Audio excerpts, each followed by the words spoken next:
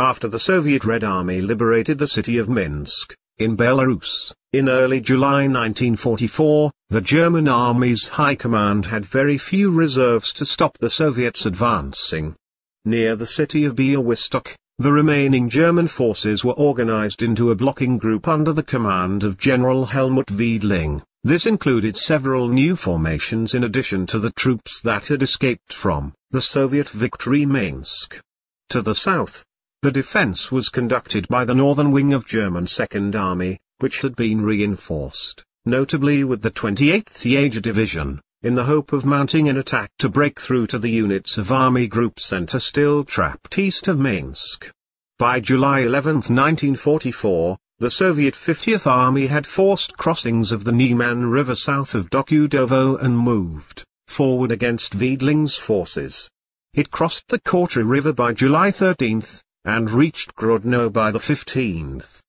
The Red Army's 69th and 81st Rifle Corps stormed Grodno on the morning of the 16th.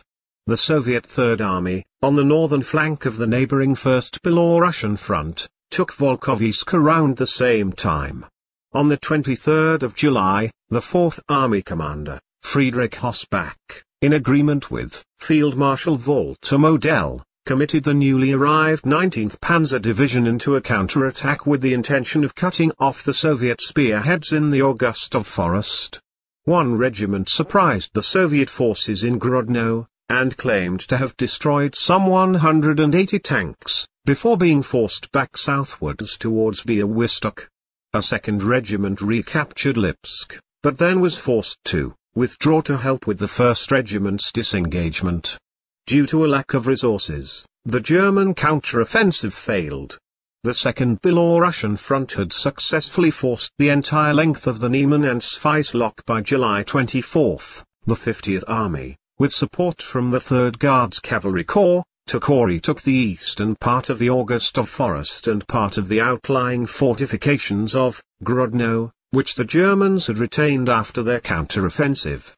There was intense fighting as the German 50th Infantry Division attempted to defend the highway between Grodno and Białystok. In the meantime, the Third Army had reached the outskirts of Białystok itself. Despite strong resistance from the German forces, it stormed the city and took it by July 27, after several days of street fighting.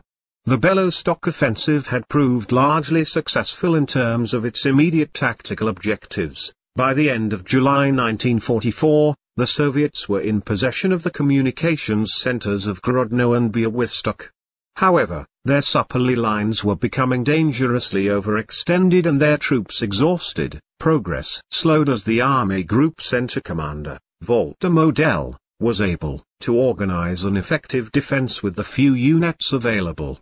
The Second Belorussian Front's final objective in Operation Bagration was to advance to the Nerv River in the late Rossovets offensive.